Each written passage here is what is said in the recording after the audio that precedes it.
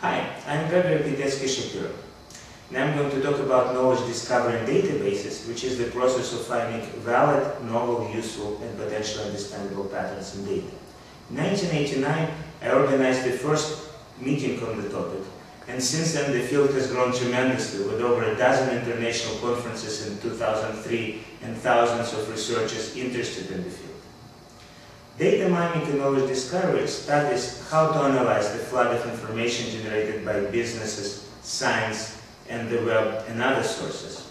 It uses methods from several fields, including databases, machine learning, statistics, and information visualization, and it focuses on key tasks such as classification, clustering, market basket analysis or association rule, and link analysis.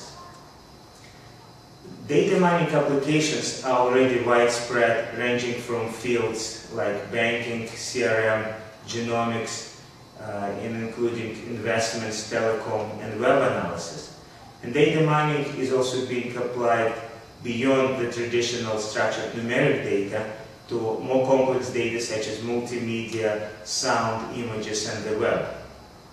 Data mining is an active research area with many open and interesting problems, so I hope you'll consider teaching this course and joining the research community.